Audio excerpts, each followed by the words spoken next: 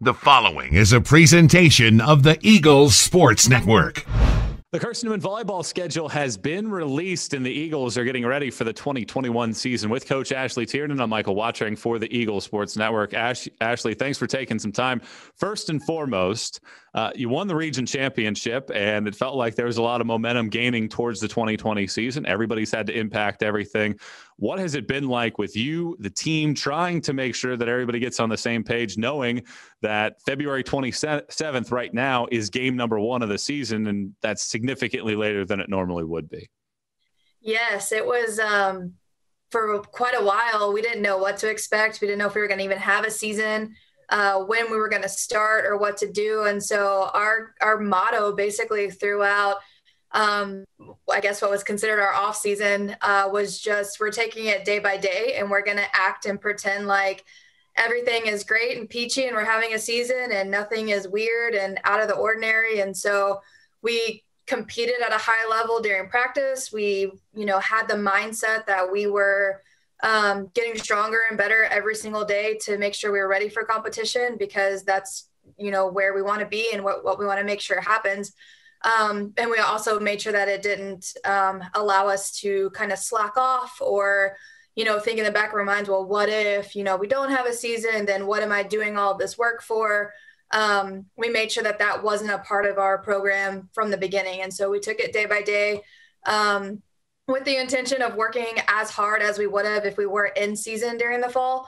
And I think that really got us ready to mentally and physically compete throughout, these Christmas holidays when we're not on campus, and, getting ready for coming back in January and just going after it. I've talked with pretty much every coach about how strange everything is. So basically what we have is a framework for what the schedule will be. It's 10 matches as it stands right now. First 3 at home, 5 straight on the road, then 2 at home to end the year as it stands right now. How does that impact how you prepare for the year, knowing that you have that 5 straight? And not only is it 5 straight on the road, it's basically over an entire month because you have a 10-day off period in there. Yes, we do. You think about that stuff and you schedule around it, and you want to make sure you do what's best for your student athletes. And so it's the schedule that it is what it is. There's nothing that we can do about it. And so we're going to tackle it with the best intentions possible.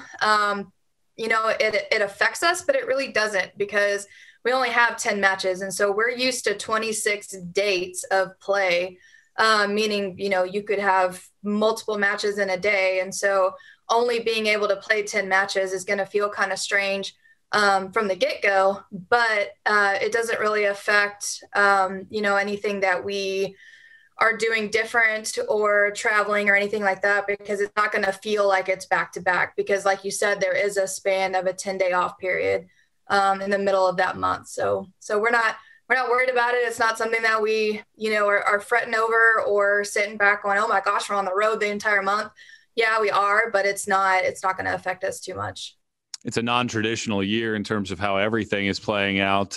Senior class, one of the great things that your senior class gets at the end of the day is you finished your season. You won a region championship. Some other sports in the spring didn't get that benefit, but not only do they get the opportunity to play this spring, and although it is a 10-match season, they get that added year of bonus eligibility. How nice is that for you as a coach to give them that offer so that they can make that choice if they want to call it a career in April or if they want to come back and play that bonus season?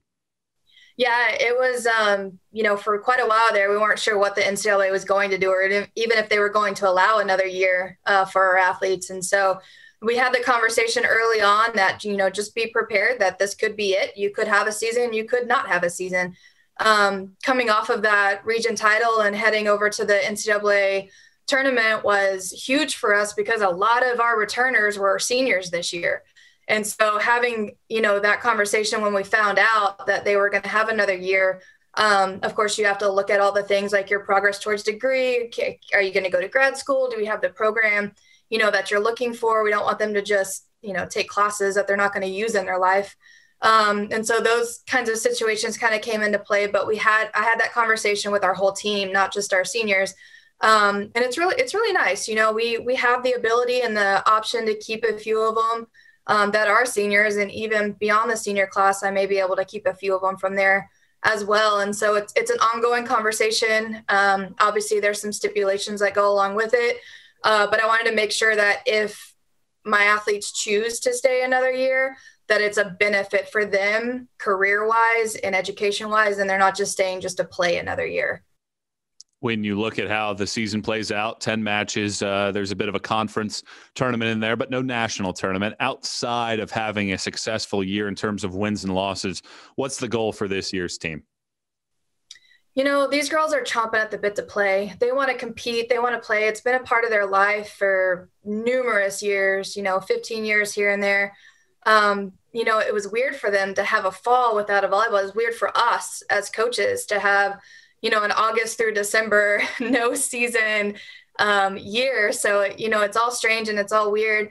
And we just want to compete. We want to get out there. We want to, our freshmen have an awesome opportunity to have a whole year of training before they actually, compete in a real season. It will be a real season, but it won't be a normal season, I guess is what I should say.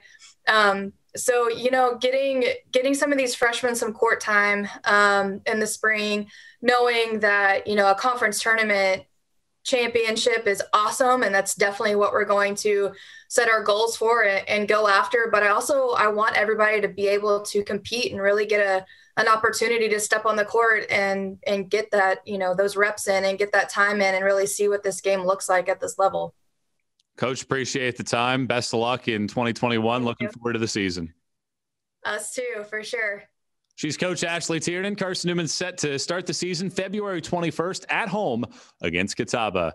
Stay tuned to the Eagle Sports Network for more updates on the volleyball program and much more. I'm Michael Watreng, signing off.